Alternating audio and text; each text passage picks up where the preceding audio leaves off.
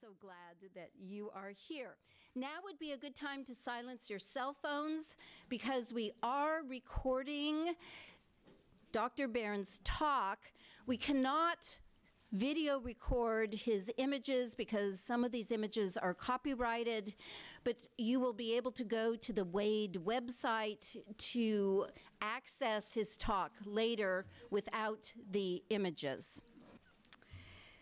Let me introduce you to Dr. Andrew Barron. He is the director of Jews for Jesus Canada, and he lives in Toronto with his wife and 3 children. With an MA in missiology from Fuller Seminary in California and a DMin in anthropology from the University of Toronto, Andrew periodically serves, as many people in this room know, as an adjunct professor of missiology and anthropology at Moody Bible Institute in Chicago. And that's why we were able to get him here tonight, because he is teaching his class there. Before he did graduate work, however, Dr. Barron was part of a very different kind of mission work. Having earned a BA in space science at Florida Institute of Technology, he worked in Denver as a crew activity planner and orbit designer on early space shuttle missions. How appropriate, then, that he will be talking tonight about Joy Davidman Gresham, who became interested in C.S. Lewis after reading his novels about space missions. Only they were space missions to Malacandra and Paralandra. Like Joy Davidman, Andrew was born into a Jewish family, but he came to recognize Jesus as the Messiah when he encountered a Jewish Holocaust survivor in Denver who had become a Christian and was leading a Bible study. So this is an incredible opportunity to be learning from Dr. Barron about Joy Davidman, who married one of the most famous Christians in the 20th century. A note before we begin: I want to invite you to come back and join us on August 1st, where we're going to have the artist responsible for this Aslan painting, and we've had posters made up of it. It's right out in the foyer of this auditorium. It is an intriguing painting. She'll talk about her process, and especially her discovery that was pointed out to her that she had put a sacrificial lamb into the painting without planning on it. So it's going to be a fascinating talk. That is 7 p.m. on Thursday, August 1st. So write that down into your calendars. And now, with no further ado, join me in welcoming Dr. Andrew Barron.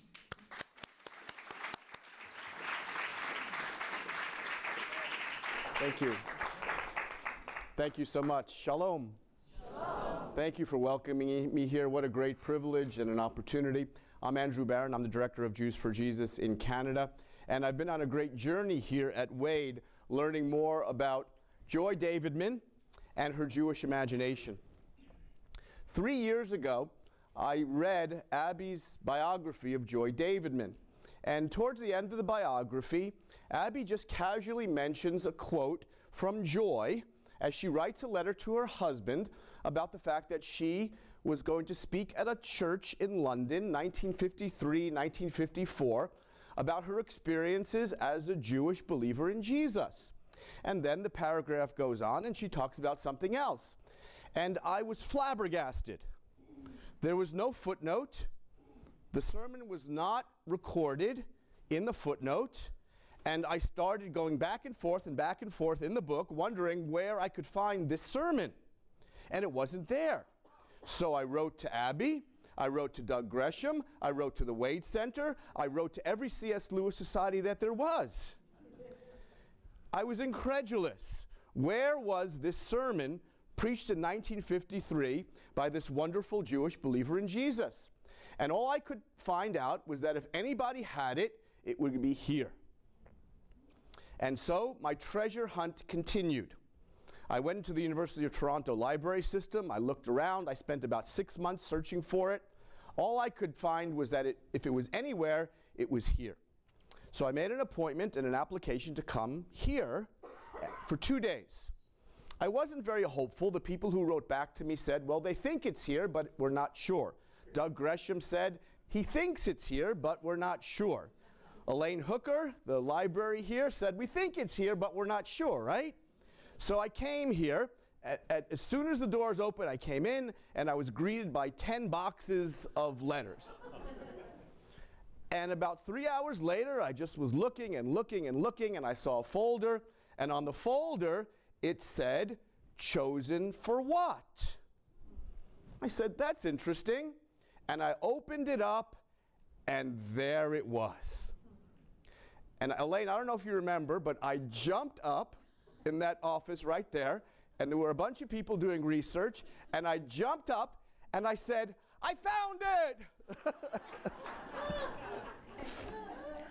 And then Elaine got up, and she came to me, and her arms were open wide, and she gave me this big hug, and it was like she was crying, and she said, it's usually not that exciting around here.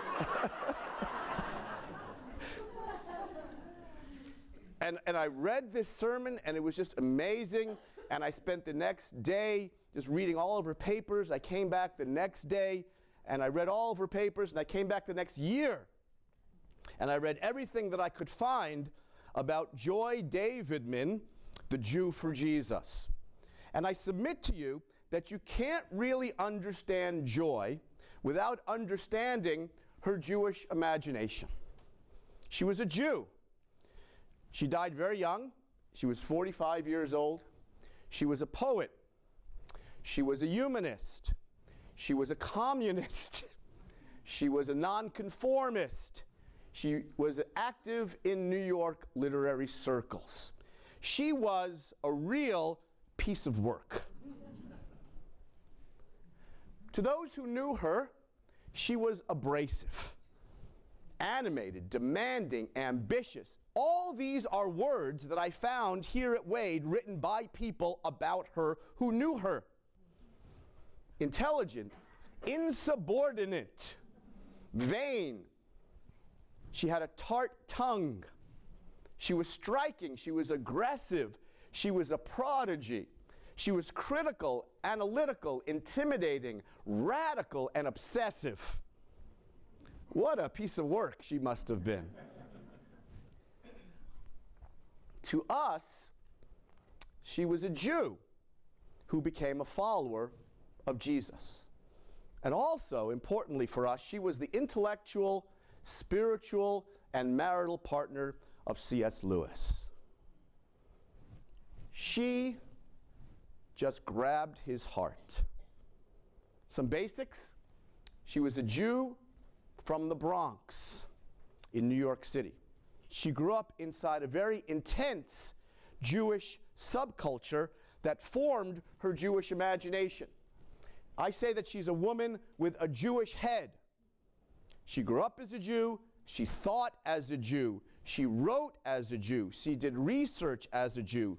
She thought like a Jewish person. Her thoughts were expressed in ways that to me, and I hope that to you, are clearly Jewish. If you read Davidman, read her, understanding that she has a Jewish head, and I think that it will open up a whole new world to you when you read things about Davidman and by Davidman. Her heart was profoundly conflicted throughout her life about her Jewish identity, before she became a believer in Jesus and after. Very ambivalent, very conflicted, and if you read the things that she wrote, you can see that very clearly. Her relationship with the identity of her forefathers was intensely and overwhelmingly complicated. Many Jewish people are familiar with this ongoing struggle, this ambivalence towards our relationship with our Jewish people and with Judaism. She didn't lead a traditional Jewish life. She didn't have a traditional Jewish education. She didn't go to Jewish school growing up. There's no evidence of that she had any kind of formal Jewish education. Her parents, though, were Yiddish-speaking refugees from Eastern Europe. And so she grows up inside this very intense Jewish, Yiddish-speaking home. And she was conversant in the philosophical and scholarly Judaism of medieval Western Europe because of the influence of the family that she grew up with. Her Jewishness was inherited this way. Her worldview was intensely and profoundly Jewish from her family. Her mind was oriented in a Jewish way. She simply identified as a Jew. That's who she was. In a very interesting movie that you might have seen, Shadowlands, Anthony Hopkins plays C.S. Lewis. And we have a little bit of insight into Lewis and Davidman in this clip. A woman has had a dream about me. She writes to ask if I've had a dream about her. I had a strange dream last night. Another letter from Mrs. Gresham? I can't remember any of it. The Jewish communist Christian American? You may ask me. I know it was strange if I've forgotten it. Can't answer that one. I like her letters. She can be quite sharp sometimes. Listen to this, Warnie. She says, I can't decide whether you'd rather be the child caught in the spell or the magician casting it. See, her letters are rather unusual. She writes as if she knows me somehow. Still, I suppose there is something with me in my books, isn't there? Oh. I expect it's just the American style. Americans don't understand about inhibitions. Ah, she's coming to England. No, she's coming to Oxford. She wants to meet us. Well, she can't come here. No, of course not. But she does suggest tea in a hotel. Oh, tea is safe. A hotel is safe. Though she might be mad. No, I don't think so. She does write poems. Poems? She'll be barking. Oh, I've been at Magdalen since 1925. It's beautiful here. How old is it? The college was founded very nearly 500 years ago. Not all the buildings are that old, of course. My room is there. That's the new building. New, huh? 1733. What does your husband do, Mrs. Gresham? Oh, Bill? Bill's a writer. Ah. And you too, Jack, tell me. You call him Jack? I never liked the name Clive. Oh, well, if you're a Jack. What? No, you look fine for a Jack. Thank you. Well, Jewish, but not Jewish, if you can follow that. I mean, I'm a Christian, but I was brought up to be a good atheist. An atheist? Don't sound so shocked. I'm not. I was an atheist once. You? So we're both lapsed atheists? Yes, but I was never a communist. Why not? What do you mean, why not, Mrs. Gresham? Well, I mean, back in '38, it seemed to me there was only two choices. Either you were a fascist and you conquered the world, or you were a communist and you saved it. Is that so? Ah. I must have been otherwise engaged at the time. Ah. Oh, there's a world worth saving. So you can see a little bit of her stridency, a little bit of her wit, a little bit of her sharpness. But the thing that I like the best about it, you might not have noticed this, is that when Lewis is taking the sugar out of the sugar holder, he spills half of it on the floor, on the desk, and half of it goes into the cup. I thought that was kind of funny. I wonder if he really did that. Does anybody know that? Yeah.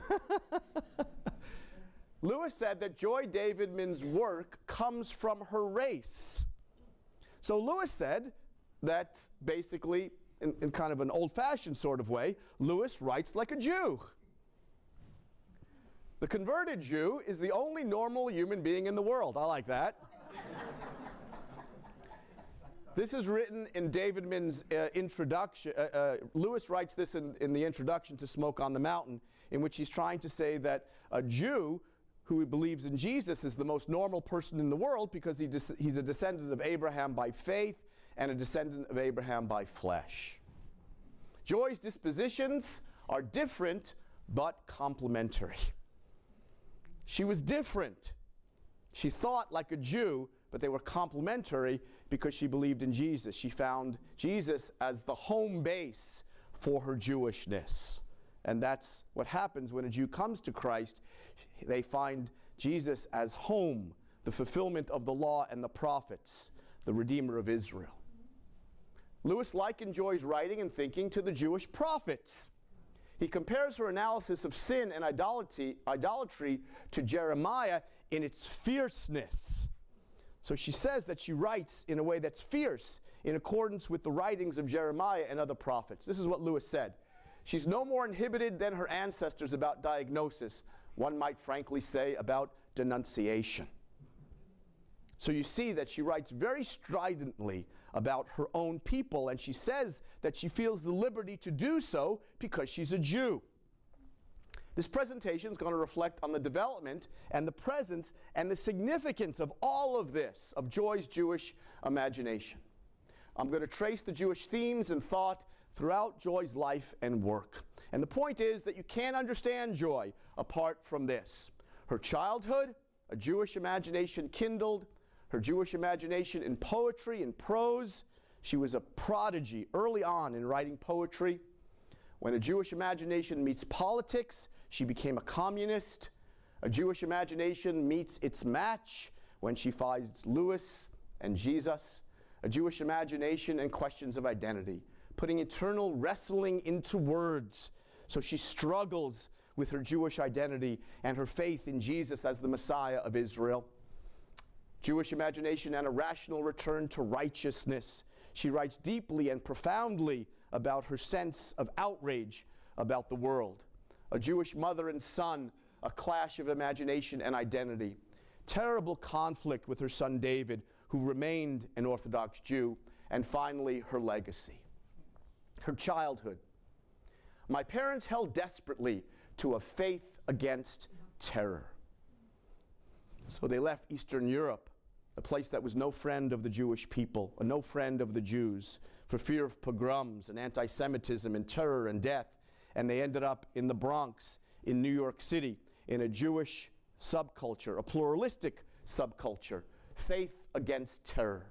Her father arrived in 1892. My grandmother arrived from the very same area in 1904. She ended up in the Bronx, and her parents ended up in the Bronx, so that we could have been neighbors. His Judaism, her father's Judaism, collapsed in a multicultural environment. And so he had a choice. His choice was never apparent before when he lived in Eastern Europe, but now that he lived in America, he had opportunity, he had choice, and his Judaism just collapsed. And this is what she wrote about it. We kept a vague and well-meaning belief in a vaguely well-meaning God.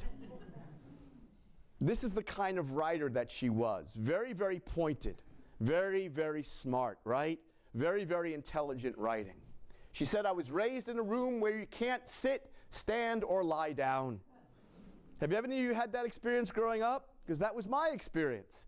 It was a very intense two-family home. There were parents and children and grandparents and aunts and uncles in and out every day. You never know when one was coming and one was going. The dinner table was a constant fight and debate. In my home, if you didn't fight, it meant that you didn't care. And that's what her life was like growing up. I'm a second-generation American. She was a first-generation American. My grandparents came from Poland. Her parents came from Poland. Eventually, she said, they came to see Judaism as absurd. The family abandoned the faith of their childhood and embraced an alternate secular faith in rationalism and socialism. And this is fairly common in a later Enlightenment Jewish society that moves from a very cloistered and closed Jewish society to an open and liberal and secular and multifaceted society where Jews and Gentiles and people of other religions live together. America had replaced my ancestral Judaism with other spiritual values. The framework of anti-Semitism of her day was profound and affected her deeply. It was social, it was educational and financial. Jews were not being hired. They weren't being accepted in some schools or accepted to membership in certain social clubs. And this was especially profound for Joy's brother, who couldn't get into the medical school that he wanted to get into because he was Jewish. You cannot understand Joy without understanding the wickedness of anti-Semitism in New York City. And this was her sister-in-law, Mary Ellen Gresham. And so she said, we simply assimilated to get along. Her father earned a living teaching Jews to lose their accents. I think this is fascinating. It's very, very interesting. I had never heard of anything like that until I read that in her biography. They avoided the otherness of being Jewish. Okay? So that's very, very important to understand, that she didn't want to be seen as other. She didn't want to be seen as somebody who was different. The dinner table, she said, was tense and stormy. And I can really relate to that. That's my dinner table. Always fighting, always debating, always challenging. There was always something to fight about. And that was her dinner table. She decided to be an atheist when she was 8. She broke the scale on an IQ test in elementary school. She was really smart. Beauty I knew existed, but God, of course, did not. 14 years old, she wrote that. If there is no God, nothing is wrong. I believe in nothing. 16 years old. She thought very, very deeply and strongly and intensely about everything. She was ambivalent about the theological and ethical foundations of Judaism. She said it's as if you kept the top floor of the house and tore down the first. Fantasy literature attracted her because they make goodness attractive. So you can see very early on the seeds of what would attract her to Lewis. Imagination and poetry. And so she studies at Hunter College in Manhattan. This is from the yearbook. Do your part to keep undefiled your heritage. Whether native or adopted, learn English syntax, build correct sentences. Now this doesn't seem to make any sense. But this ambivalence was deep down. It was in the soil which Joy's Jewish imagination and identity had already taken root. Keep your heritage, but lose your heritage. This conflict was part and parcel of Joy's Jewish imagination for all of her life. In 1938, she became a communist. She was 23. She takes a party name, Nel Tulchin, the name of the birthplace of her mother, a Jewish village in the Ukraine. 1940, she writes a novel, Anya, about a Ukrainian Jew, largely based on her family, on her relatives. She wrote Apostate in 1934 about a Jewish girl in a Russian village who was baptized in order to marry a Russian. She writes, Chanya wondered what made her a Jew. She could not feel anything in her body that belonged to the synagogue and the law. If she was baptized by the priest and lived with Ivan and ate a pig, her body would still be Chanya.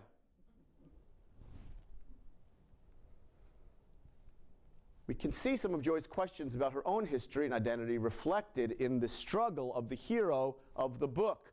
Joy is the hero. She's talking about herself. She's still going to be Jewish, even if she eats a pig, even if she marries a Gentile, even if she gets baptized. But this is 1934. She was a young woman. She hadn't considered Jesus yet. But she thought very hard and strong about her own Jewish identity and the fact that she was utterly and completely connected to her Jewish ancestors. She said, I will always be a Jew. She wins the English prize at Hunter for this short story. She's 19. She was really smart. She writes Jews of No Man's Land in 1938. Identifying with the despondency of her people, she captures their anguish. Now, this is 1938. This is early. She writes, Poland to the right and to the left, Sudetenland. This is a place where Jews were compressed in between Poland and Germany, snarled at by two frontiers. We Jews are houseless. So this notion of homelessness, that theme is going to continue. Without value, without use, we are here. Remember us. You who pity us, you who are troubled by our names. You who are troubled by the fact that we are Jews. She's reflecting on the Jewish experience of exile and homelessness, right?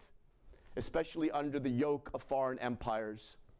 And she always reflects on what it means to be chosen. She says, what are we chosen for? We are chosen for trouble. So she's thinking deeply and hard and intensely about being Jewish. Then she writes this, our veins possess variations, our blood marches to different tunes. You might distrust me, you might be afraid. You clinging fog, you coward to eat the body out and leave my sound flesh corroded. So she's writing to Aryans. She's suggesting that the whole Aryan ethos could be regarded as a clinging fog. Very intense words, right? Very strident, very harsh, very intelligent, very disruptive, very rebellious. Trojan women, in the smoke and screaming air, they got across the bridges with their children, carrying their household goods and silverware. Hurry, hurry! Death flows at your heels like a hissing wave, chasing the children up the sand. Times we went to the beach. Coney Island was the first place they landed. Coney Island was a famous beach in New York City where a lot of Jewish immigrants went to. For the Nazis, she writes, heckling Hitler, while you rave, can you see now the depth of your own grave? The Ballad of a Jew's Daughter, 1954, the tale of the Jew's daughter who sat in a box of bone, windowless, lightless, deaf and blind, spinning the silk of her spider mind into a new to catch the wind. Christ came to the Jew's daughter in her dark mind alone. And so she's finding her voice during this time. She's angry. She's articulate. She's passionate. She is spiritually hungry, isn't she? She uses landmarks in Jewish history and thought to express herself, to express this sense of injustice as well as camaraderie with her own people. She's an intense thinker, an intense writer. She knows how to use words, doesn't she? She admits that during this time she had a deep interest in Jesus. But she was conflicted as a Jew about the attraction. So she was attracted and repulsed at the same time. She writes that cold chills would proceed from the mention of his name. She was surrounded by anti-Semitic sentiment in the neighborhood that she lived and grew up in. She interpreted Jesus' will for her to mean beatings, burnings, and marginalization. She assumed that's what the people of Jesus did to Jews. They beat them, they marginalized them, they burned us. She read the New Testament and found something completely different. She was confused by the discrepancy between the words of Jesus and the behavior of those who said they follow him. She was simultaneously drawn to the former and repulsed by the latter. She was falling in love with Jesus, and she despised Christians. Speaking of herself, she said, surely a poor Jew may be pardoned a little confusion. The cross appears quite regularly in her poetry. So if you pick up Don King's book about her poetry, you'll see the cross there on a regular basis. Her first published poem was called Resurrection, a private argument with herself and Jesus. This is the kingdom that you find. This is the power that you hold. And I think what she's saying is this: how can a king promise a redeemed life in an unredeemed world? This is the paradox of the kingdom. We're asked to live redeemed lives in an unredeemed world. Where is the kingdom of God, she says? Where is it? Is it here? Is it not here? Is it now? Is it not yet? It's both. We have to live redeemed lives in an unredeemed world. And she's dealing with this. She became a communist because she was working for heaven on earth.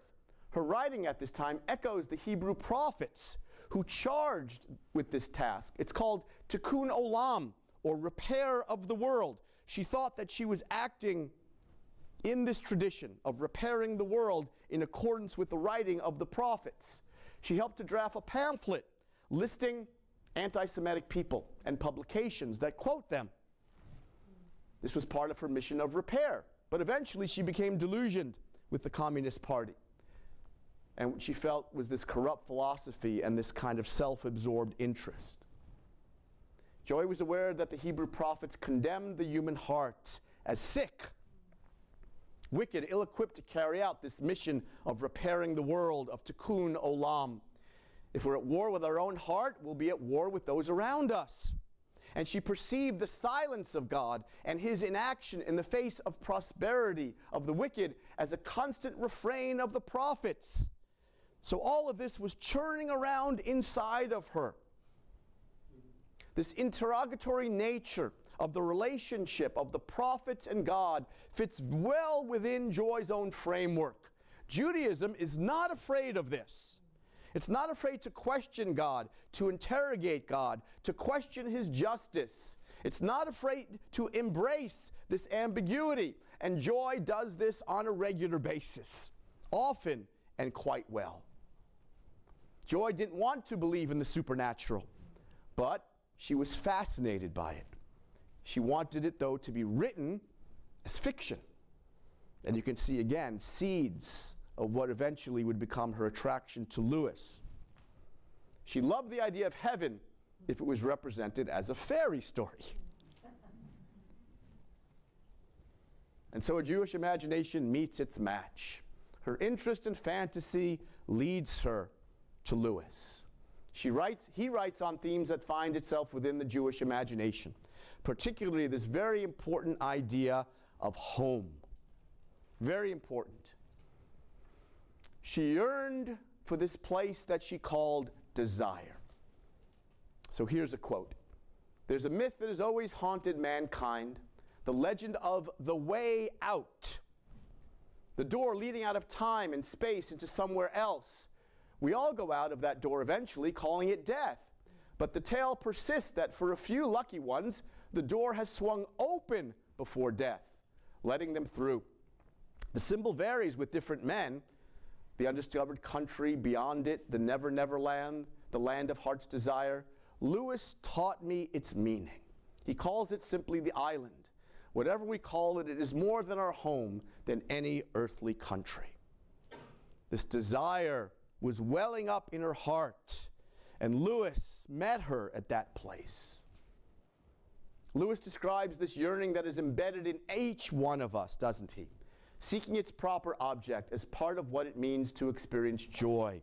And so he frequently appeals to this idea of another home, a place of desire, a place that we long for in each and every one of us experience of this kind of exile.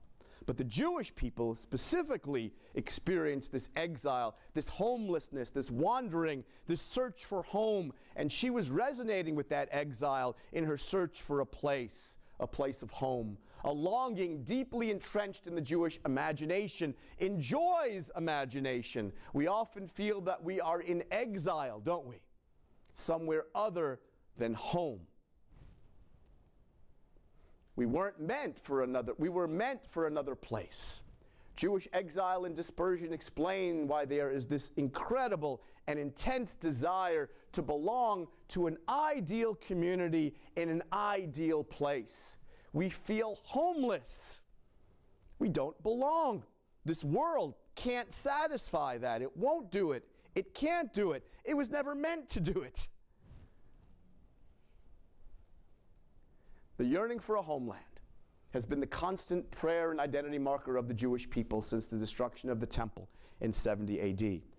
And Joy inherited that desire, that sense of exile, the yearning for a place.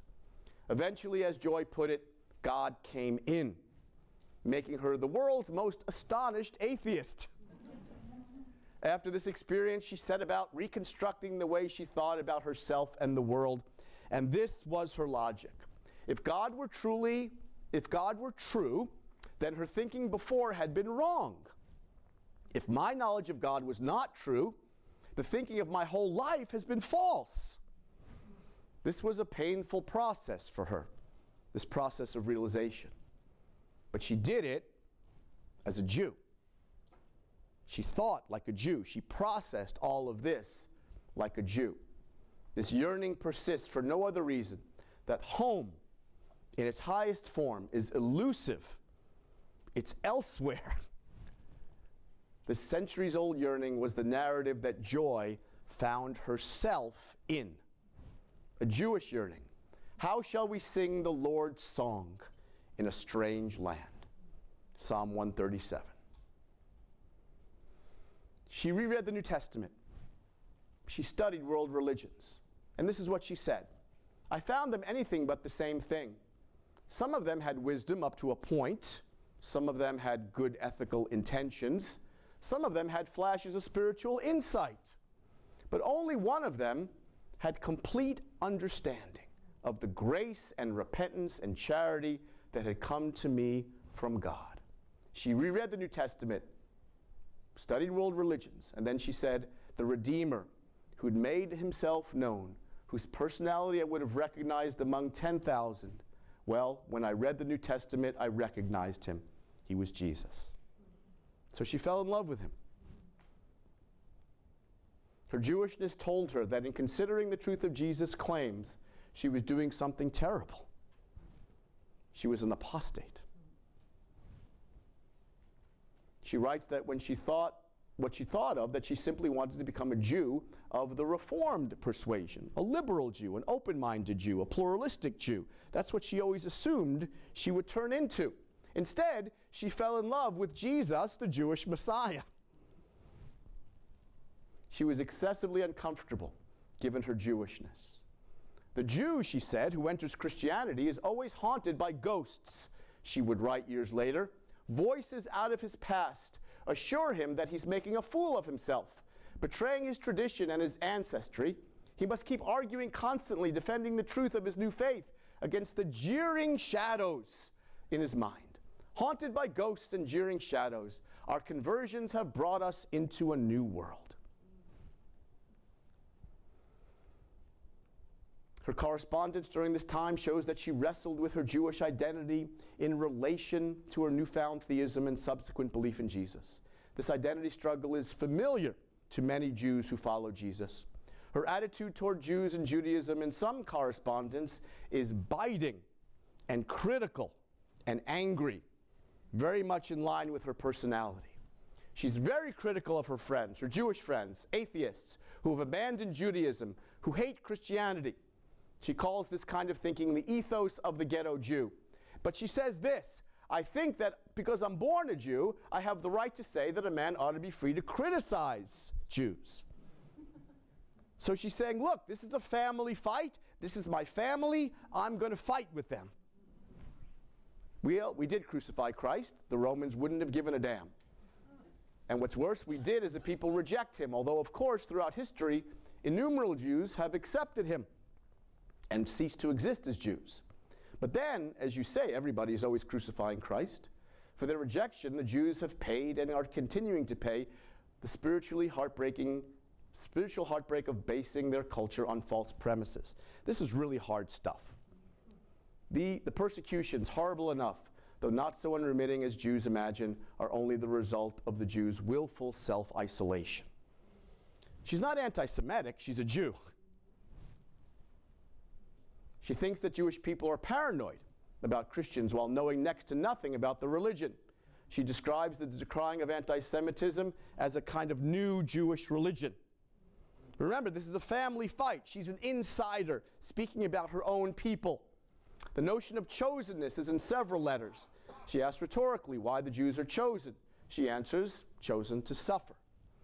In a letter, this is the letter I'm talking about, She said she was asked to address the London church on the problem of the Christian Jew. And then she says, the Goyim, the Gentiles, should have my problem yet.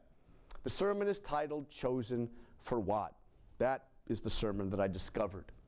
It's subtitled, The Problem of the Christian Jew. The sermon starts with an illustrative story about a man who visits his dead daughter's grave in a Catholic cemetery. The implication is that she converted to Catholicism, and she married a Catholic man. She calls the story right because as a Jewish believer in Jesus, our conversions have brought us into a new world. But the old world, the world of childhood and familiar habits and lifelong friends, the world which has given us our unconscious attitudes towards life, we are something worse than dead in its eyes. Intermarriage to the majority of Jews is bad enough. Apostasy is far worse. Jewish children are taught that Christianity is the enemy. She contends that the Jewish believer in Jesus must give up a set of cultural attitudes. This seems unfortunate, but understandable. In her generation, she felt like she was an outsider in the Jewish community. In this sermon, we see the centrality of Jewishness in her orientation and in her attitude. She believes that Jewishness is to be respected and it's to be appraised. Her conclusion is related to the problem of sin and selfishness and recognizing the problem of pride. But the intensity of her personality and the turbulent relationship with her Jewishness comes through at this time in her letters and correspondence. Her Jewishness was a fact of her own particular social development, education and identification, and sometimes of her strained religious affiliation. So if you read this stuff, you have to take that into consideration. She was a Jew. She wrote as a family member to other family members. She grapples endlessly with her Jewish identity in relation to her faith. When it comes to the specifics of her identity, there's ongoing uncertainty. This identity tension was part and parcel of living as a first-generation Jew in North America. When she becomes a Christian, a whole new identity which impacted this Jewish identity.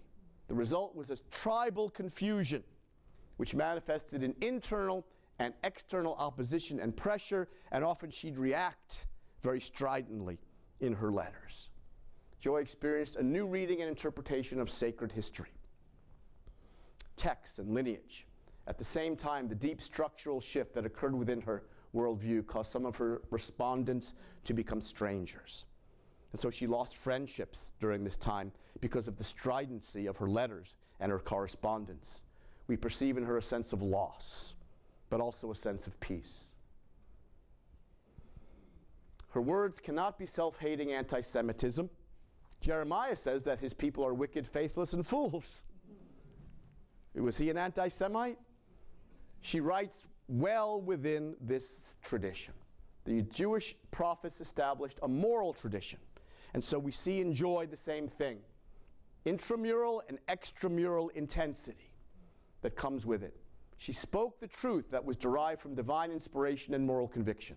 This prophetic impetus was built into her personality, and it was built into her faith.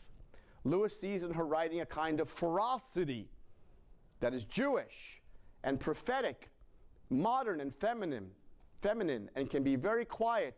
The paw looked as if it were velveted till we felt the scratch. That was Joy. Lewis once said that Joy grew up Jewish in blood, rationalistic in her convictions. Lewis called her a Semitic genius. Very interesting. For many contemporaries, God, now look at this sentence, it's fantastic. For many contemporaries, God has dwindled into a noble distraction, a tendency of history, a goal of evolution. He has thinned out into a concept useful for organizing world peace, a good thing as an idea, but not the Word made flesh, who dies for us and rose again from the dead. Oh my goodness. I wish I could write a paragraph like that. Not a personality that a man can feel any love for, and not certainly the eternal lover who took the initiative and fell in love with us. So you know, she writes soft and hard, right? Soft and hard.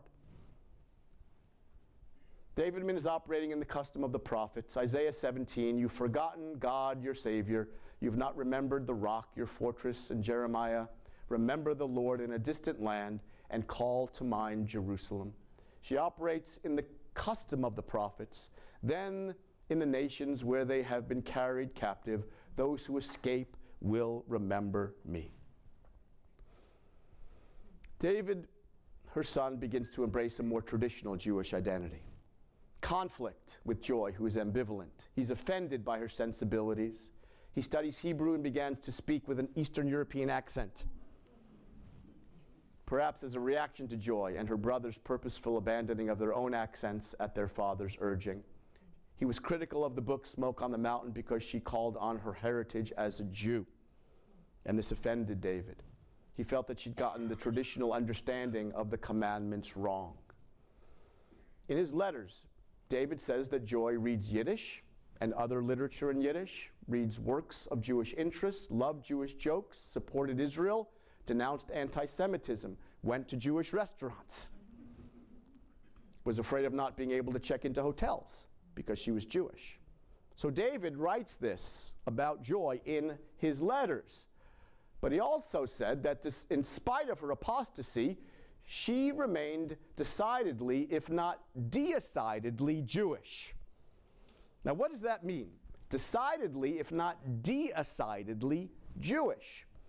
He's speaking ironically, I think, saying that she remained a true Jew in character and temperament, specifically because of her obstinacy. Perhaps he's being a bit tongue-in-cheek in a self-deprecating way. The deicide reference is odd, as if he's making a pointed reference to her embracing of Jesus, as if she was somehow trying to be let off the hook from the frequent accusations of being a Christ killer that are aimed towards Jews like David Gresham. Joy did support David's interest in Judaism. She arranged for him to have a Jewish education. And speaking of his grandparents' reaction to Joy becoming a Christian, he says, naturally, they thought my mother's conversion was silly. Since they didn't believe in their own religion, they thought it was idiotic to accept somebody else's. But since their attachment to Judaism was so weak, they were not enraged in the way in which most Jews would have been. David calls one of Joy's friends, J.B. Stern, an apostate Jewess like my mother. In a letter dated January 9th, 1977, David credits Lewis for impacting his life, but also says in the same letter that Lewis was an anti-Semite. That he was anti-Semitic is not surprising. It is probably concomitant with his devout Christianity, for the failures of Jesus' contemporaries to accept him as the Messiah must be something that requires a bit of explaining for Christians. So just by the fact that he was a committed Christian meant he was an anti-Semite. But between son and the complex relationship exists. The issues that separated them are ones that Jewish believers in Jesus and their families have wrestled with. David loved Judaism since he was 11, and with his mother's death, his interest grew. Lewis arranged for David to take private lessons in Hebrew, and David started attending the Oxford Synagogue. So finally, her legacy. She said that she regarded the apostates with traditional Jewish horror. She became the person that she dreaded. She speaks of God hounding her. She was convinced and convicted of her sin and found God's grace in the person of Jesus. When she began speaking and writing publicly of her faith, it angered and embarrassed some of her friends and relatives. Her brother was especially hurt, and their relationship was never the same. There's a very funny story. She went to a Presbyterian church in upstate New York, and it was a very traditional church. And after the sermon, the pastor would step in the back and people would file out and shake hands and say, very nice sermon, very nice sermon, very nice sermon. But Joy would always stop and shake the hand of the pastor and then complain about his apologetics and hermeneutics and complain about his interpretive process. And she would do this all the time, and the poor pastor saw her coming. And once she did this, and she invited her brother to come to church, and she did it with her brother there, and he was horrified. She followed in the tradition of the prophets, not being welcome in their own country, who spoke as family as insiders to people who preferred not to listen. She wrote this: the apostles always seemed to come from Missouri. They wanted to be shown, right? The show me state. It took me a while to figure that out. But also, she meant that they didn't really know what was going on. She had a glimpse of what was going on, but she was constantly an outsider. She was homeless. Like the patriarchs before her, she was a foreigner and a stranger. First to Gentiles and then to Jewish people, but she fought to make herself a better person and the world a better place. She continued to be overwhelmed with ambivalence about her Jewish identity. Her questions and doubts and temper did not nullify her faith. They reinforced the purpose of redemption. Joy had abundantly good reasons to reject Christianity. She was able to get to the place, as many contemporary Jewish believers do, where she saw the difference between rejecting Christians and not Jesus himself. She fell in love with Jesus. Jewish believers in Jesus look to her, and they can resonate with her identity crisis. Traditional secular Jews may look to her as a renegade and an apostate, but they'd have a hard time not seeing her intelligence, her wit, and her Jewishness. Joy was loved and loathed by many people. This may have been because of her consistent and continuing loyalty to the legacy of her Jewish heritage, expressed in a very forceful and strident way. She maintained her own unique connection to Jewish tradition that was articulated in her life and in her work. She died at 45 years old. A terrible loss for Lewis, for her family, for the church, for the Jewish community, and for us. Imagine if she could have lived till she was 80 or 90, we could have met her. She was strident, forceful, and noisy. In her award-winning story, Apostate, Joy closes the circle on her Jewish identity as she writes poignantly of the conflicted hero, Chanya. No matter what Chanya decides, and no matter how she lives, and how she decides to pursue her dreams, her body would always belong to the synagogue. And her body would still be Chanya. She will always be a Jew. Thank you.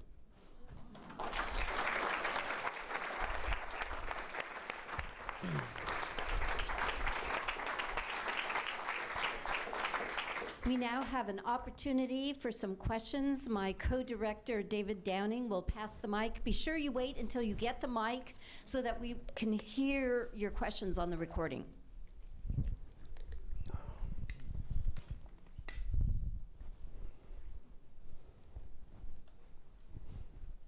David?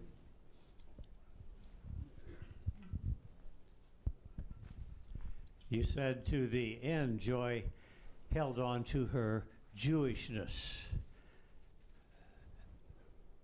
In a sentence or two, what was she holding on to? She was holding on to the connection that she had, knowing that her body was Jewish, that her ancestors were Jewish, that she was connected to Moses and the prophets physically and spiritually. I think she knew that. She was a follower of the God of Israel and his Messiah Jesus, a child of Abraham, not only by faith, but a child of Abraham by flesh. Before she became a Christian and she was an atheist, she was still holding on to her Jewishness. Was that thinking of Abraham?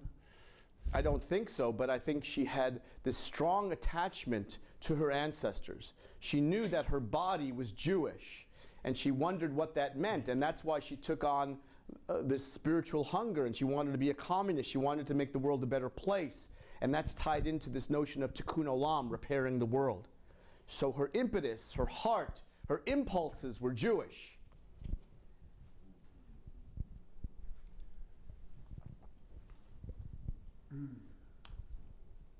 Are her two sons still alive, and if so, do you know how they're doing, what they're... Well, David passed away David did? 3 years ago, and Doug is still living. I don't know where he lives, but Doug is still living, and he's still very helpful to me, and I know to the Wade Center, and I've asked him a lot of questions in my research, and he's been very helpful. He's been in Malta, and he's moving to the Isle of Wight right now, I think. Great friend of the Wade Center.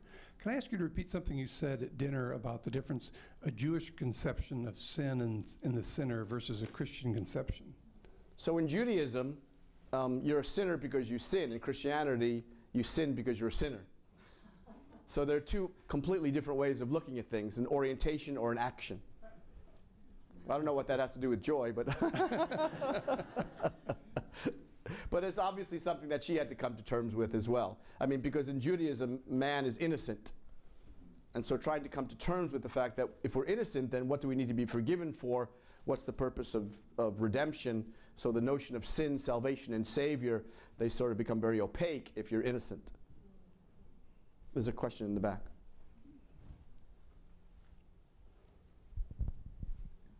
Did she identify more with the Orthodox Jews or the conservative Jews or the contemporary ones?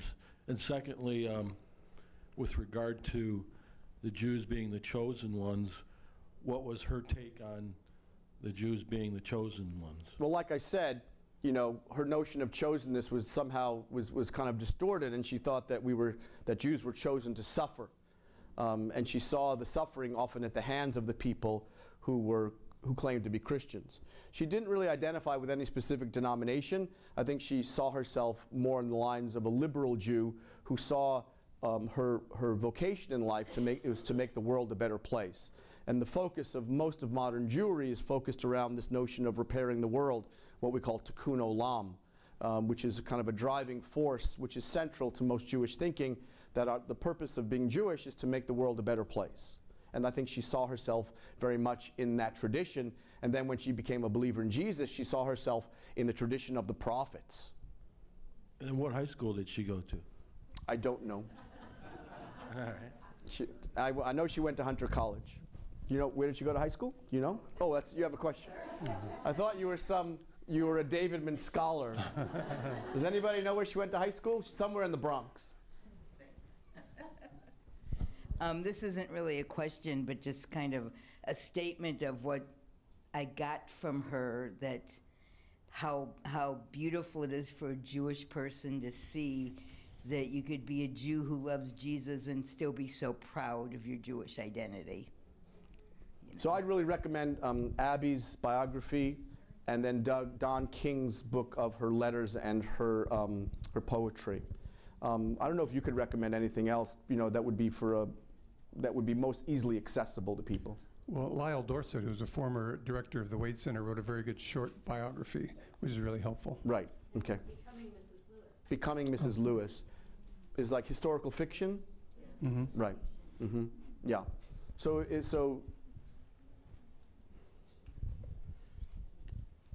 she wrote that she read the New Testament and fell in love with Jesus. Did she ever express what was it that first grabbed her attention about this unique personality? I think she was just spiritually hungry, and in her reading of the New Testament, she fell in love, you know, with the Redeemer, and she had this overwhelming sense that he was the Jewish Messiah.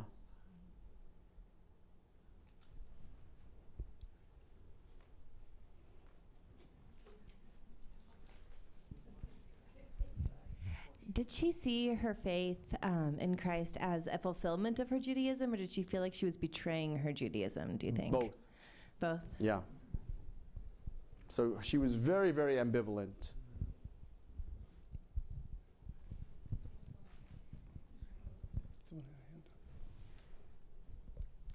I think I know the answer to this, but was she very much involved in the institutional church, the Christian church? I think she was involved in a Presbyterian church in upstate New York. I don't know if she was a member, but I know she wrote for the Presbyterian Journal in the 50s. But I don't think she was she a member of that church? I don't know. She was? You don't know? I don't know if it was a formal membership, but she and her whole family went to church together. There's pictures of them in front of the church. Right. It was a Presbyterian church. Okay. I don't know. And then I wanted to comment, when she's talking about arguing with the family, I'm a Roman Catholic and we do the same thing. So it's okay, I can say anything, but you know, it's when the others, and I just recently was studying the book of Exodus and then, you know, many times with the prophets, and I just really understood what you were talking about in her wanting to speak that way, you know, and like you're quoting Jeremiah, and yeah, that's what you do. Well, it's family. Criticize yourself. When you speak to your family, it's different than when you speak to outsiders. So Jeremiah was speaking to family. Joy was speaking to family, and so she took liberty with that. So if you read her information and you quote it, just be careful, because it's very, very strident. How did she meet C.S. Lewis? She met him through his correspondence. And then you, as you said, the movie was accurate, I believe, in that she wrote to him and invited herself to meet him. And do you know how she passed away? Cancer. One final question. What did you say the difference between the Jewish concept of sin and the Christian concept of sin? In Judaism, you're a sinner because you sin. It's an action. In the Christian religion, you're a sinner, you sin because you're a sinner. It's an orientation. So it's a completely different way, it's a completely different worldview, which is the heart and soul of trying to reach my people, is that worldview, that orientation is very, very different. It is, yes. Was Joy Davidman's Jewishness, how did that impact C.S. Lewis's writings? Is it identifiable that he started writing in maybe with a different sensibility about that? Yeah, I think I'm not a Lewis scholar, but I think some of the folks here, we talked about it at dinner, and we were wondering about some of his later works because Lewis and Davidman, I think they would edit each other. And I think in Letters to Malcolm specifically, there's this sense in which Davidman is kind of over his shoulder, right? Saying things. So I think in many ways she was his equal, if not his superior. And so, I mean, for me, it's just a terrible loss to imagine what they could have produced in 10 or 20 more years of life together. But I think in many ways, I think Lewis scholars would agree that she did have a profound influence on him. Oh my goodness. Are we okay with time?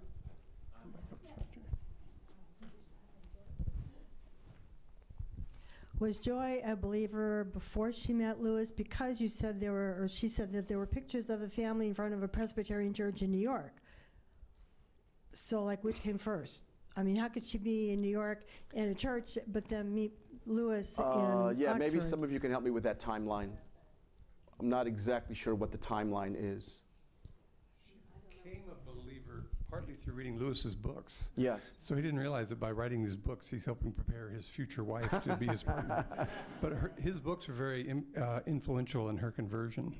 And so by 52, she really wanted to meet him in person. So right. she took her 52. 2 sons over. Right. Yeah. So she was already a believer yes. in New York. Yes.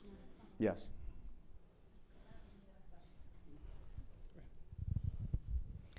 What's the story on the divorce from her first husband?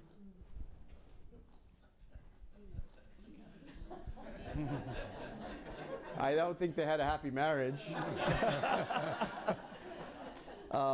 But I mean, you'll see it in the biographies, and and she was very unhappy. I think he had a problem drinking, and then she was drawn to Lewis, and then she brought her children to England, and then she decided to settle there. But I think they had a profoundly unhappy marriage. But I don't know exactly the timeline of the unhappiness and why it was unhappy. But I think if you read Abby's biography, I think there's some detail in that, and which I don't remember. He was an alcoholic and a screenwriter, so that's 2 strikes. She was a screenwriter as well. You mentioned she was inspired by medieval Jewish writing? Well, the Judaism of her parents was medieval. There would be Moses Mendelssohn, or it was just, you said philosophical. Yeah, it was a philosophical and medieval Judaism that they inherited. You have to remember that her grandparents and her parents lived in the same area for generations. So they inherited this medieval thinking, not in a negative way, but in a positive way. It was the center and the focus of their life and their worldview that they inherited for generations and generations off in these little villages. Maybe you've seen Fiddler on the Roof. Oh, yes. It's that kind of family, and they imported that into the Bronx, into this multicultural environment, and it just collapsed. And so that they wanted to get rid of that otherness, because they were in the village, they were all the same, but in the Bronx, they were all different. So that's why they taught themselves to lose the accent, the heavy, thick Polish accent. They didn't want to be seen as other. They wanted to have the opportunities and the choice that America afforded them. And the anti-Semitism of the day was social, and it was political and financial and educational, and it repulsed them. Did she interact with any other Jewish writers, say Barbara Tuchman, in correspondence or anything? I don't know. When she was young, she was good friends with Belle Kaufman, who wrote Up the Down Staircase. Is that right? Oh, right, right. So, yeah, she had some really important female relationships when she was young with fellow Jews. Dr. Barron, I have two questions. One is, early on you'd mentioned that she read a lot of fantasy as a youth. I'm curious if you can say some of the authors she read. I know she'd read George MacDonald. I don't know if there were others, but I'd love it if you have any color on that. And then secondly, how old I don't. I have to defer. I can say yes on George MacDonald. Yeah, I knew George MacDonald, but I don't know others. And then secondly, do we know how old she was when she first read the New Testament? And then what was her reaction to it when she read it for the first time? I'm just curious, given her background, how she reacted, and if she read it as a young age, given what a prodigy she was. Yeah, but the quote that I have, so you have to remember that all of this research is from just various letters that are spread out across time that are trying to form a chronology. But she did study world religions. And we see that when she read the New Testament, it was set apart in her heart, that there was something different about it. And the Savior, the Messiah, the Redeemer sort of jumped out of the page and touched her. And she said it was just different. I don't know if there's any more than that in her letters, and so maybe some of you might know. I don't. Sorry? What did you do with that sermon that you found? It's unpublished, so I was given permission to have a copy. So if I give it to you, I think they'll have to kill me.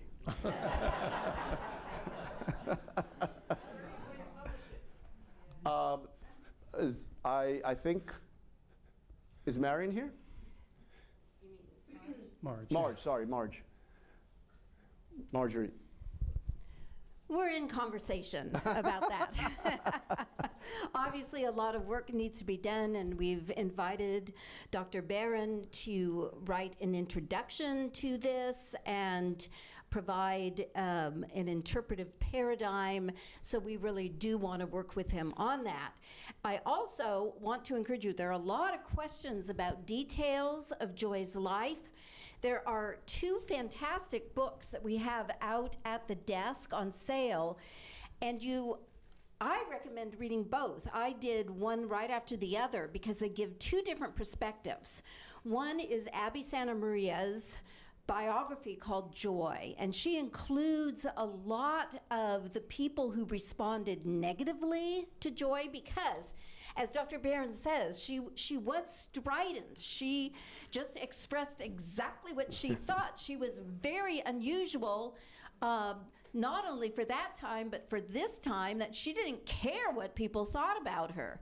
And so you'll get these quotations where you go, whoa, I can't believe she said that.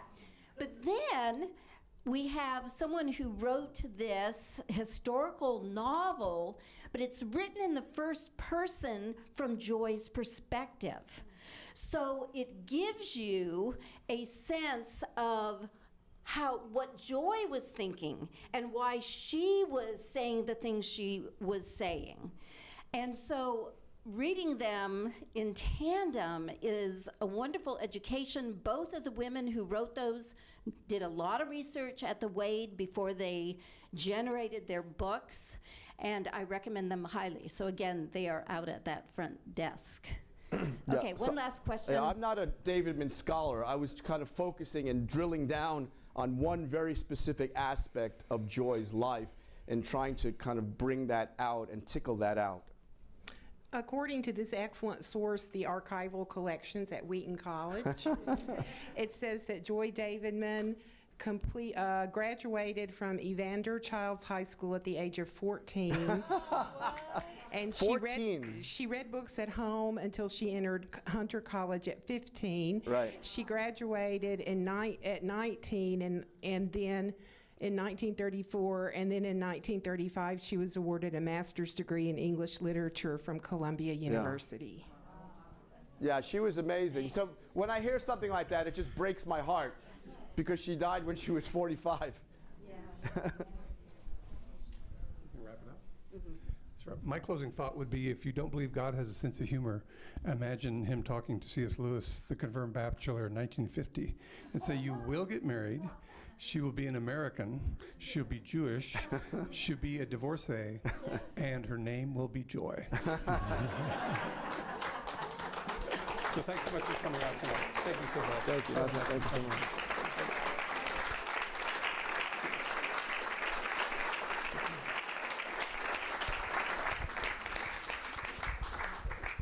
Remember to join us on August 1st to hear from this artist. As you go out, you can see the painting, and I challenge you to see if you can find the lamb.